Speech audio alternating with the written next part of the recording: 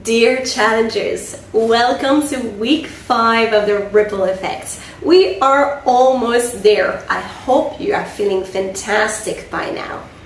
Alright, new week, new habits, and this week it's all about drinks. Don't get excited, we're not talking alcoholic drinks, we're talking soft drinks, alright? So today and starting Monday all the way through the end of the challenge, we're going to be avoiding all sweet drinks, meaning no soft drink that contains sugar and no adding sugar into your tea or coffees in the morning or throughout the day.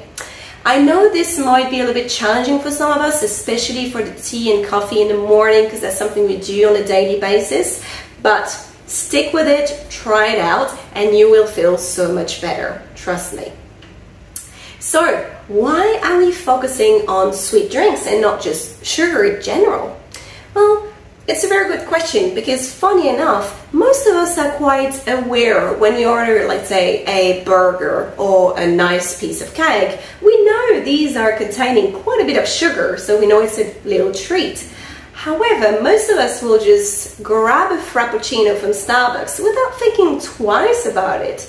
Funny enough, these two contain more or less the same amount of calories. Crazy, right?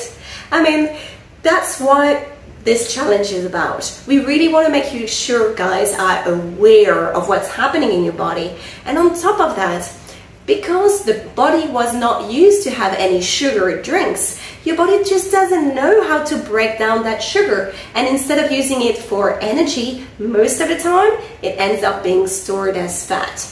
Yeah, if you are aiming for a little bit of weight loss in this challenge, you definitely don't want that. Alright, so this is our focus for this week. No sugar in your drinks. And if you do it right every single day, just give yourself a little tick, a little pat on the shoulder. You are doing great so far, okay?